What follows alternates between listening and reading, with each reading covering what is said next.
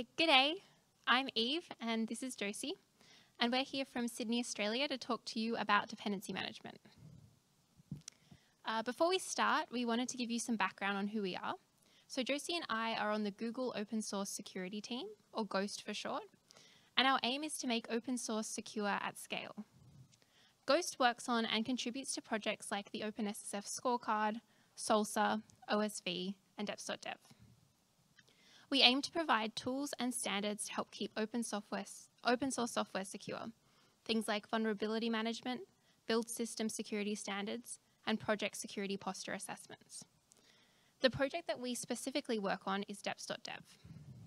Deps.dev looks at open source package dependency management with the aim of helping consumers and maintainers to better understand and work with their dependencies. We collect and analyze data about millions of open source packages from across the NPM, Go, Maven, PyPI, NuGet, and Cargo ecosystems. We make this data freely available via a website, a BigQuery dataset, and an API. And what we're presenting today is based on the analysis that the deps.dev team has done and our experience working with open source dependencies. You'll see some screenshots of dependency graphs for real packages throughout, and these are taken from the deps.dev website. Understanding your open source software and its dependencies is really important because open source continues to grow. According to the 9th annual Software Supply Chain Report by Sonatype, just last year, over 60 million new versions of open source packages were published. And while much of this growth is well-intentioned developers and enterprises sharing code for others to use and benefit from, it's also undeniable that there are more malicious packages being published than ever before. So last year, over 245,000 malicious packages were discovered, which is 2 times all the previous years combined since 2019.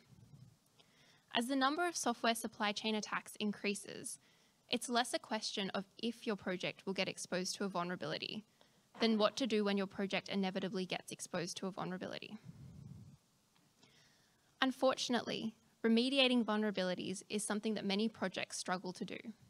The same report found that while 39% of organizations mitigate vulnerabilities within 1 day and 1 week, another 39% remediate vulnerabilities between 1 week and never.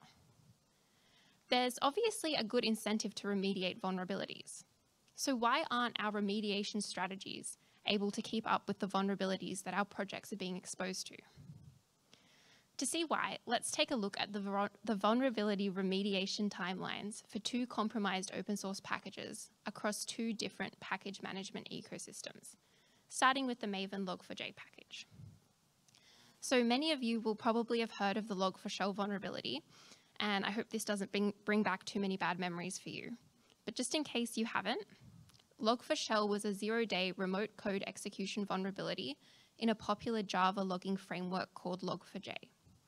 And when it was discovered at the end of 2021, it affected more than 35,000 packages, which amounts to over 8% of all packages on the Maven Central repository.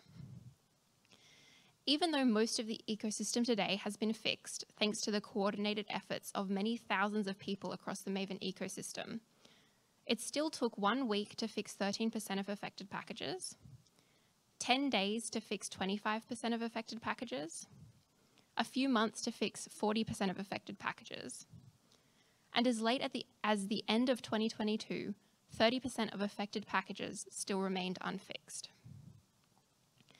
Let's compare this to an incident in NPM that also required remediation. In early January 2022, the developer of the popular NPM packages Colors and Faker intentionally published several releases that contained breaking changes. At the time of the incident, around 50,000 packages had a dependency on one of the affected versions. Based off the previous example, you might guess that remediating this issue took months or even years. But actually, the incident, from vulnerability introduction to remediation, took place in just 3 days. That's such a significant difference that it's hard to even visualize accurately on this timeline. So why did it take months for Log4Shell, but only a few days for Colors? How were the packages in NPM able to be remediated so much faster than the Maven packages? Well, spoiler alert, the answer is dependency management. And more specifically, it's the different approaches that each ecosystem takes to dependency management. Before we get deeper into the specifics of these incidents, let's take a step back and talk through some of dependency management's key concepts. Today we're going to talk about what is dependency resolution, what a typical dependency graph probably looks like across ecosystems, and how dependency graphs can change over time. We'll then get into exactly how dependency management affects vulnerability remediation, and we'll conclude by looking at some solutions for managing dependency graphs at scale. A vital part of dependency management that is sometimes underappreciated is the role of dependency resolution. So say you're making a web app or some other project represented by this package A, and you want to depend on another package. That could be your web framework, your testing framework, whatever it is. Let's call that package B. You specify your dependency on B in the form of requirements. So here my project A depends on package B at any version greater than or equal to 1.5. It's then the responsibility of the dependency resolution tool to take those requirements, look at the available versions, and then determine which one should be included in your dependency graph. Each language ecosystem has its own dependency resolution tools. Some of them you may be familiar with, like GoMod, Cargo install, NuGet add, pip install, and so on. It's the job of these tools to resolve requirements into concrete versions. Here there's only one version of B that matches the requirement greater than or equal to 1.5, and that's the version that ends up being chosen, 1.5.1. But the dependency resolution algorithm has to take into account not just the direct dependencies of your project, but also their dependencies as well. And you'll notice that we've been talking about a dependency graph, not a dependency tree, and that's because your dependencies can have common dependencies. So here A has added another dependency on X at version greater than or equal to 1. And X also has a dependency on C. So now rather than just taking the single constraint on C into account, the resolver has to satisfy the constraints from both B and X. In this scenario, there are a few different versions of X that could satisfy the greater than or equal to 1 constraint. And each of these versions of X has a slightly different requirement on C. So let's walk through each of them and see how bringing in that version would affect the resolution graph. Say the resolution algorithm selects the oldest version of X, that's version 1. We now have both B and X, depending on C with the same constraint greater than or equal to 2. So the resolution algorithm can just select version 2. But what if our algorithm selected a slightly newer version of X, version 1.1? This new version has a dependency on C at any version greater than or equal to 2.1. So now when the resolution runs, the algorithm has to select a later version of C that matches both of these constraints, greater than or equal to 2 and greater than or equal to 2.1. Again, we can find a version like 2.1 of C that would satisfy both these constraints. And notice that the constraint introduced by X is actually bumping up the version that gets selected in the graph. And if the latest version of X is selected, version 1.2, then X is now depending on C with the requirement of equal to 1.01, which conflicts with the other requirement. And we call that the diamond dependency problem. So to solve this conflict, the resolution tool may actually try another version of B.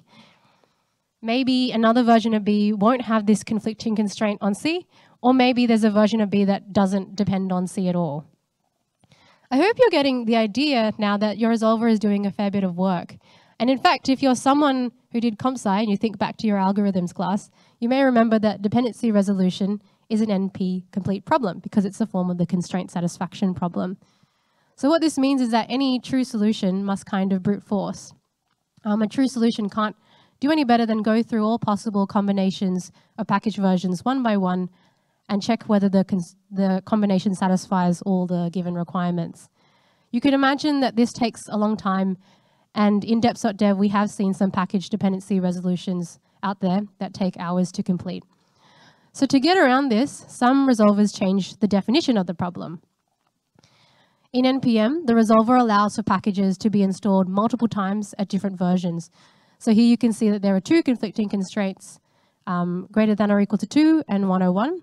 And the result is that there are two versions installed, 2 and 101. This may be the first time you've heard of a constraint satisfaction problem, but you're probably already familiar with one, and that's the puzzle game Sudoku. In a Sudoku, each cell holds a number from 1 to 9, but not just any number.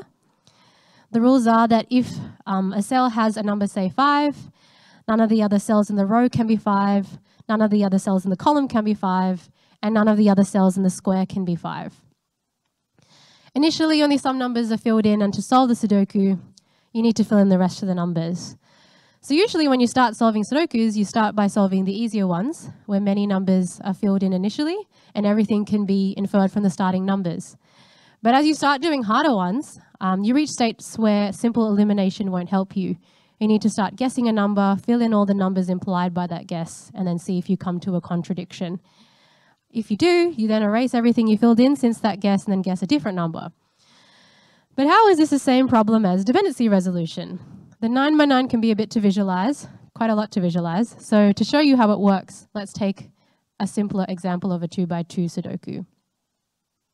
In the 2 by 2, the rules are a lot more simple. The only numbers available are 0 and 1, and the only rules are that the number in the cell cannot be the same as any numbers in the same row and column as it. So if there's a 0 in the top left cell, which I've labeled as cell A, the cells in the same row and column can't be 0, which means there must be 1.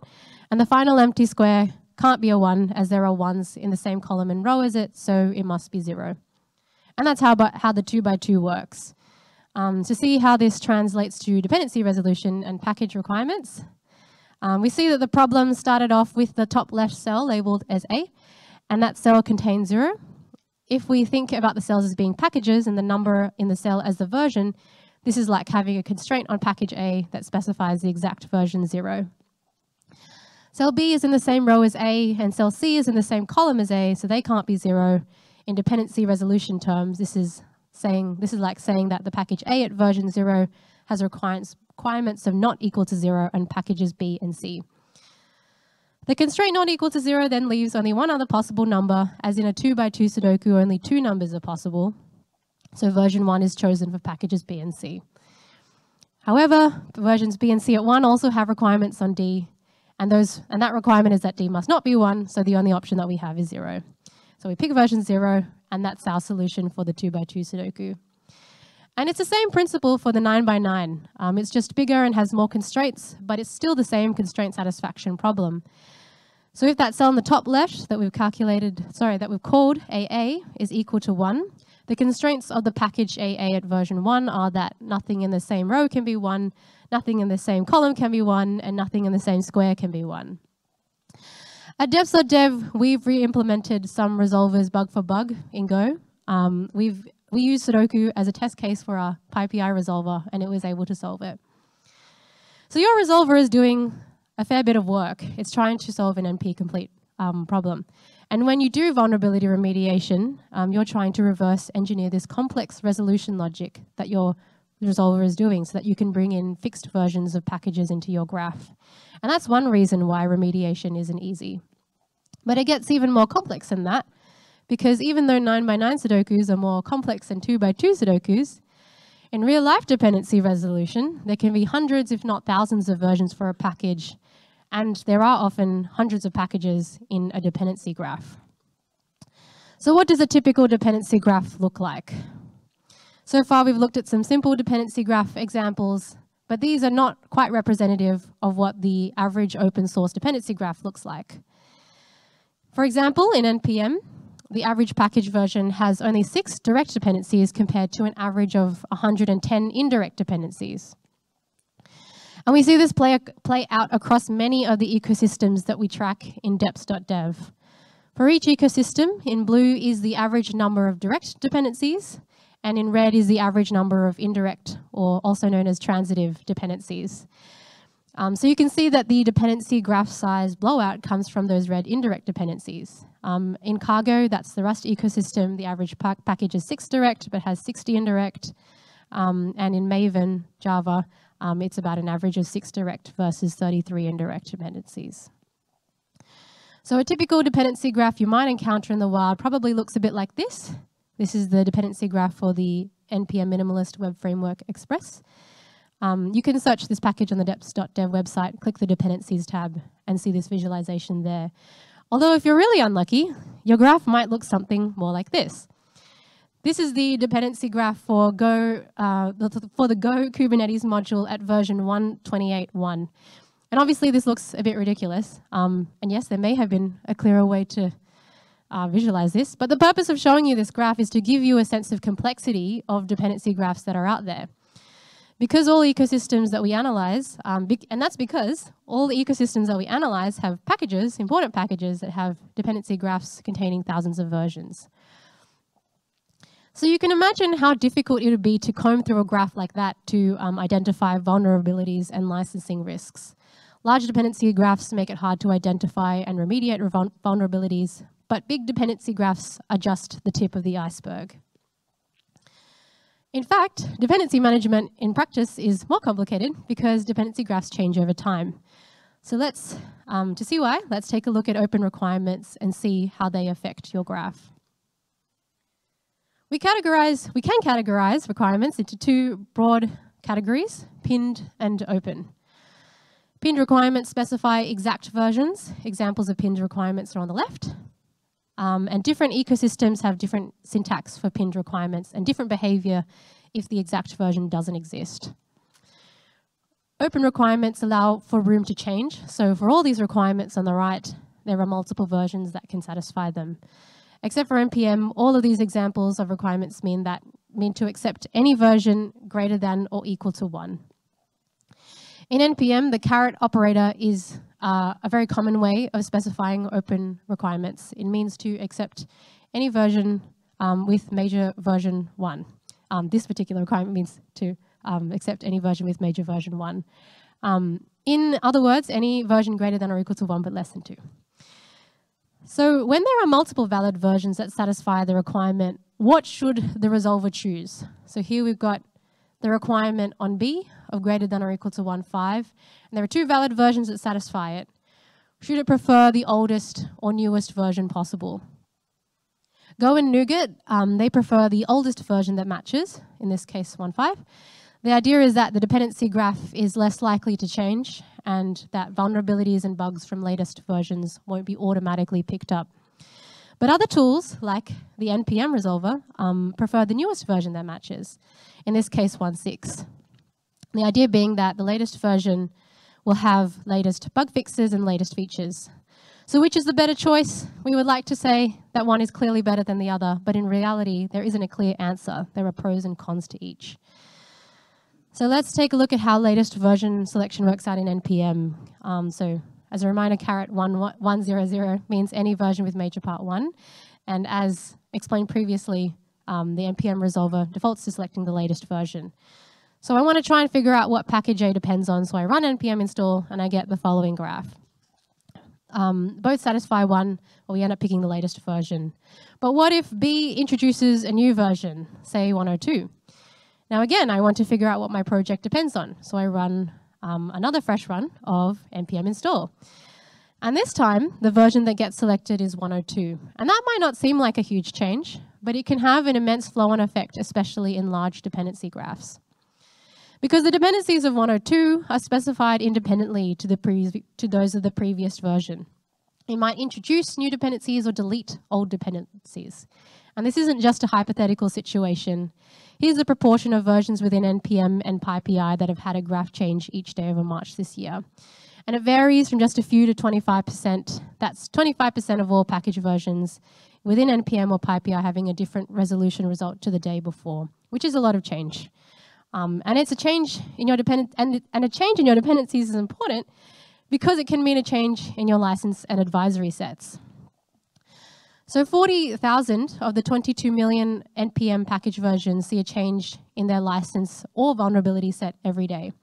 So that could be a new vulnerability, or if you're lucky, a vulnerability that's been patched. So if you're someone who is working to manage that license set or advisory set for your project or organization at scale, props to you. It's not easy. So we've seen that dependency graphs change over time, which leads to license and vulnerability sets changing over time. And what this means is that when we're thinking about our dependency graphs or our licenses or advisories, we need to be conscious that it's something that we need to keep maintaining. It's not enough to vet our dependencies just once and then forget about them. Just because my project doesn't have a vulnerable dependency today doesn't mean that it won't have a vulnerable dependency tomorrow. Okay, so we've seen that the dependency graphs you're managing are complex, that they're big, and that they may change significantly from day to day.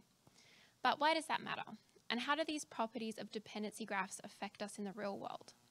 So as we've said, a changing dependency graph can mean many things, such as changing licenses and changing behavior. But now let's focus specifically on how it affects vulnerability remediation. The vast majority of the time, when your project is affected by a vulnerability, it is affected indirectly.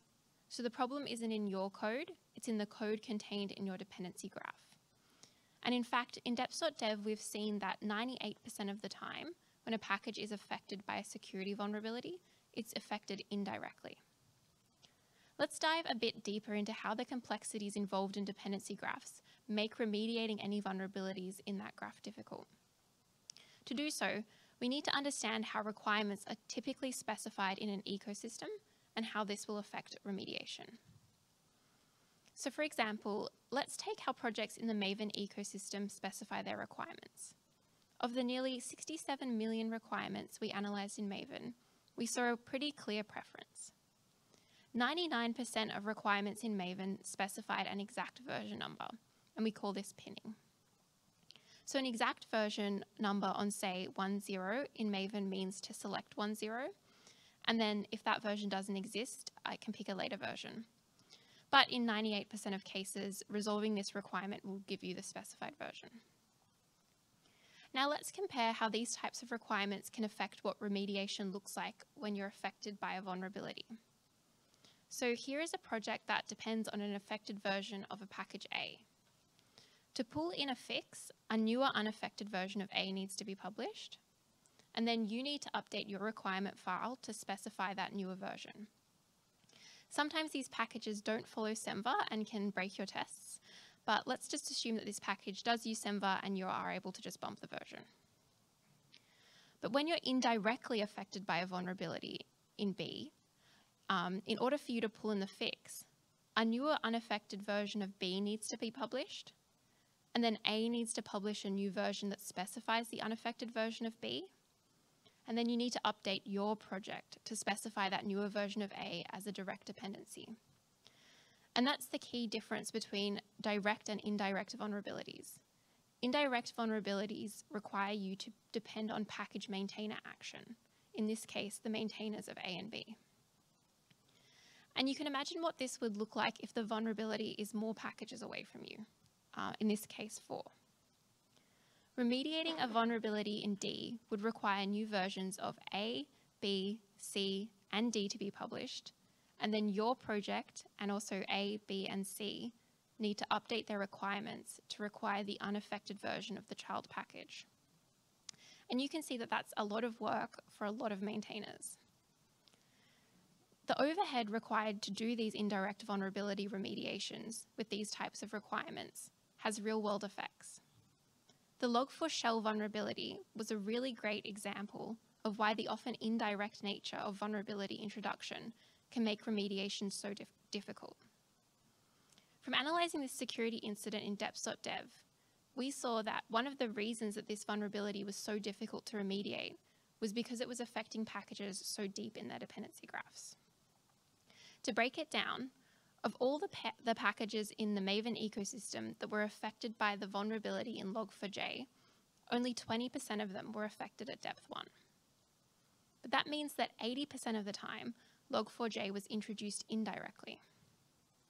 And because of the overhead required for so many maintainers to introduce new versions and new requirements, it took a really long time for packages to move off of affected versions.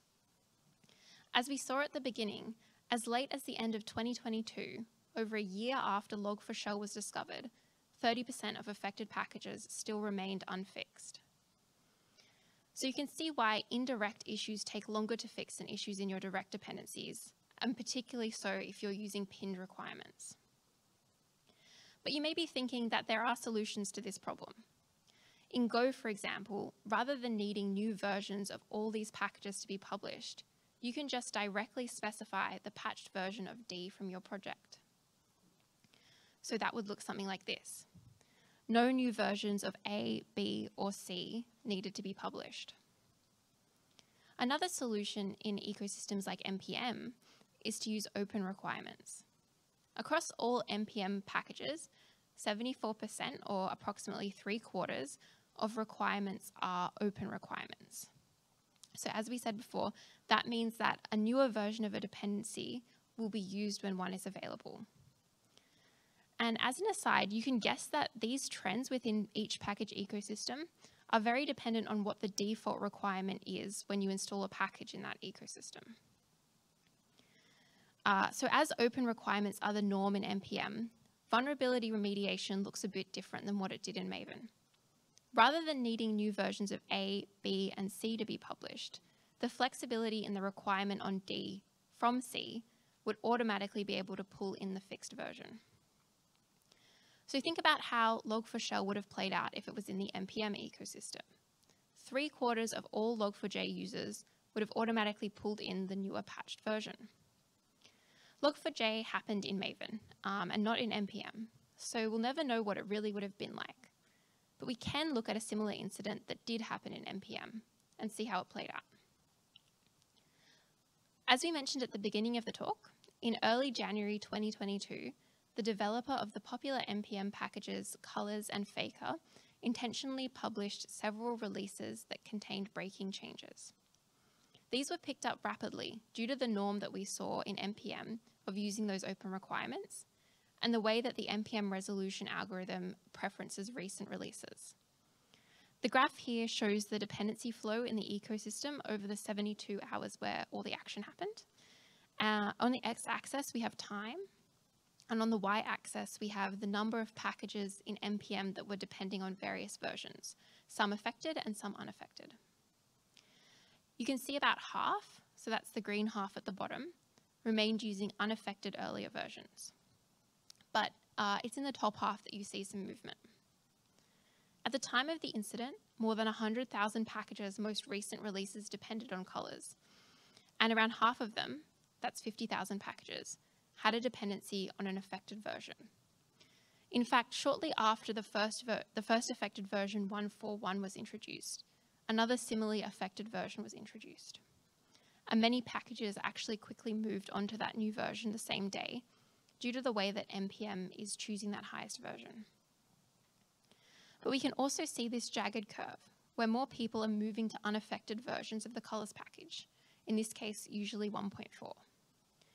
People were beginning to pin to unaffected versions of Colors, or just moving off the package entirely, until eventually NPM pulled the package off the registry. For comparison with Log4Shell, this whole chart, from vulnerability introduction to remediation, takes place within just 3 days. So you can see that the vulnerability was mitigated really quickly. But why did it take months for Log4Shell, but only a few days for Colors? The key lies in the number of the maintainer actions that were needed to mitigate these issues. Just a little over 1% of the affected packages that depended on Colors actually made a release during this time period. But their work resulted in 43% of the total affected packages mitigating the issue. This was because these open requirements were allowing fixes to propagate really fast through the ecosystem. So does this mean that all project owners should change all their dependency requirements to be open requirements and all resolvers should start choosing the latest version? Unfortunately, like everything else in dependency management, it's a bit more complicated than that. As a counter-example of how open requirements might actually cause problems, let's take a look at the event stream attack. Event stream is a helper package for working with streaming data, but it hadn't been in development for a couple of years.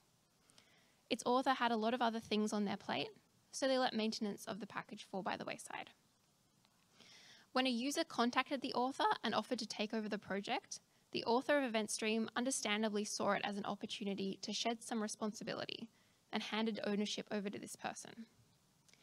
The problem was, as you may have guessed, that the person offering to help was a hacker. And they used their ownership of the project to make a new release of Event Stream that contained a malicious payload.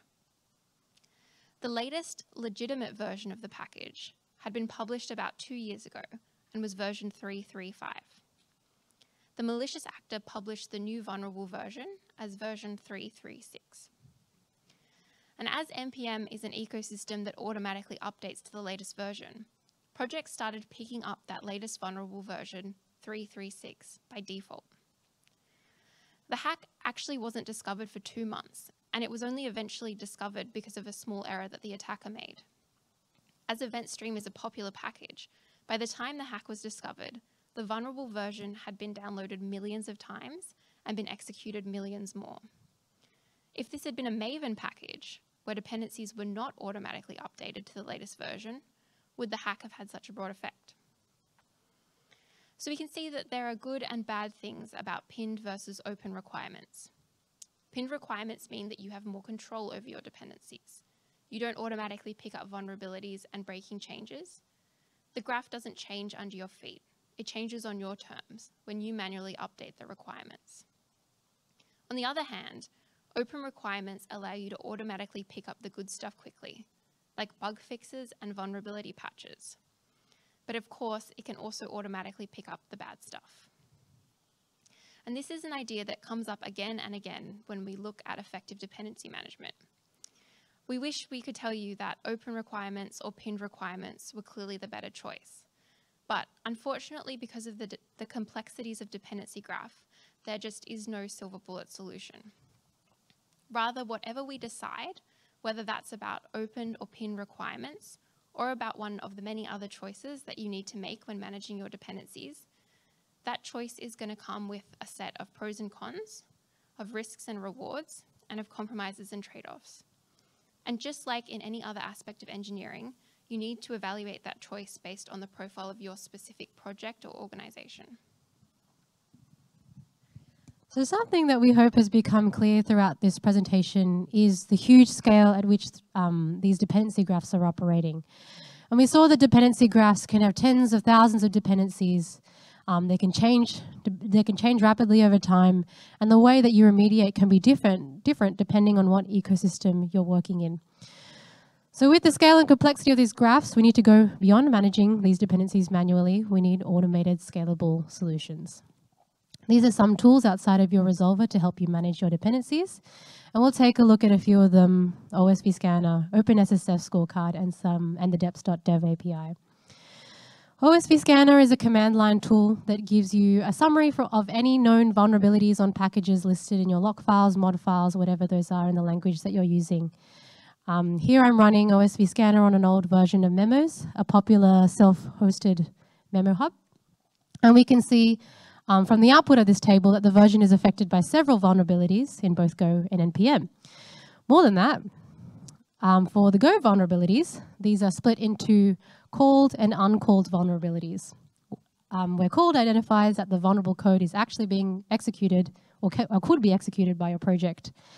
So from here, as a developer, I have a clear understanding of what my next steps should be and where to prioritize my efforts. And in fact, OSV Scanner now does even more than just help you identify vulnerable dependencies, because as we've highlighted, the sheer number of dependencies and the complex nature of dependency resolution makes it difficult for developers to dig into their dependency graph and remediate those. So to help with this, OSV Scanner has just launched support for guided remediation. And the command automatically fixes as many vulnerabilities as possible by upgrading a project's dependencies, or provides a small number of actionable steps for maintainers to take. And it includes features like re-resolution of the entire dependency graph, leveraging deps.dev, to determine the minimal changes required to remove vulnerabilities. It also helps with prioritizing direct dependency upgrades by the total number of transitive vulnerabilities fixed. And it also allows you to filter out vulnerabilities that you might not care about. For example, you may filter by a specific ID, CVSS score, and interestingly, dependency depth. But vulnerabilities are just one of many things that you want to be scanning for. You probably want to keep scanning for licenses, general package health checks, and so on. The Scorecard project runs fully automated checks for more than 1 million repos across GitHub and collects this package health information for you to be able to look at a glance. So the checks include things like whether tests are run in continuous integration, whether there are at least 2 contributors from different organizations, whether they sign releases, whether there have been any recent commits on the project, and so on. We display the scorecard checks on deps.dev among other information like dependencies, dependency graphs, dependency licenses, and dependents. And we also serve this information to our API, which is free. So for example, if you wanted to build a tool that prevents any packages with a failing scorecard check, like no code review from being checked into main, you could build a tool using the deps.dev API to check for this specific scorecard check in all your packages, in all your lock file packages, for example, and use that to determine whether to fail the pre-submit. We also make deps.dev information available in our BigQuery dataset for ecosystem-wide analysis. And in fact, this dataset is how we produced a lot of the statistics that were included in this presentation. So in conclusion, dependency resolution is complicated. Dependency graphs are big in terms of the number of dependencies and change over time. These things combined make it hard to fix issues like security vulnerabilities in your dependencies. So to do dependency management effectively, we need scalable solutions. Thanks for listening to our talk, and feel free to reach out to us at depsdev@google.com. Any questions?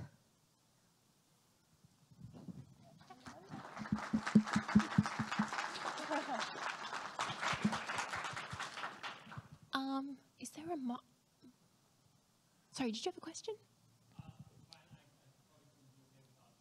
Okay.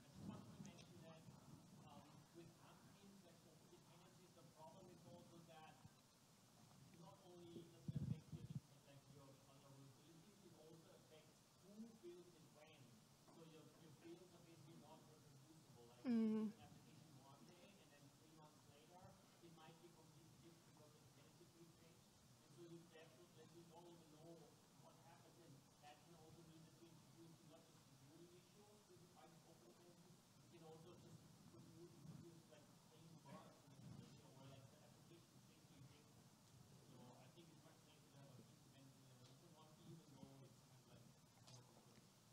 Yeah, that's a really good point. That's yeah, absolutely true. That that having open dependencies means that it's really difficult to reproduce builds, and things will just change like month to month. It's definitely a good point. Yes. I was curious if you're familiar with any systems that do non-installing constraints. So one thing you pointed out was that the top-level dependency can fix a transitive dependency by adding a top-level constraint that installs that. Sometimes you only want to have a constraint without forcing the install, so the transitive dependency goes away. Python does this, but it does it for a bad reason. Nobody else.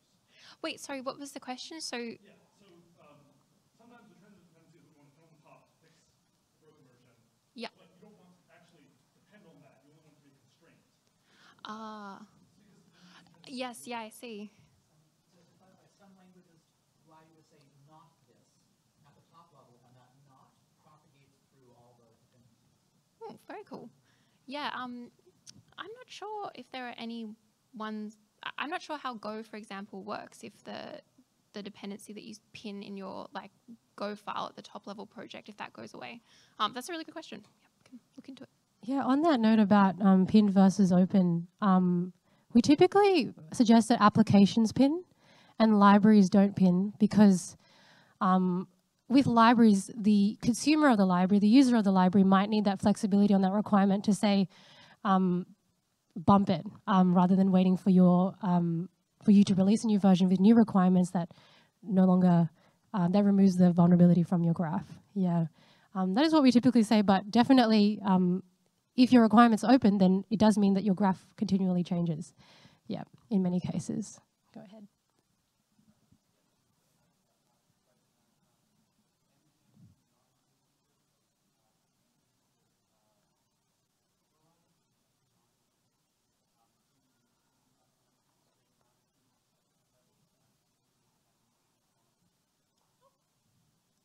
That's very cool. I missed that. Could you repeat it, Eve? Oh, sorry. So I think NPM or Yarn, or maybe both, have a feature that is what we were talking about before, where you can override the later dependencies. Yep.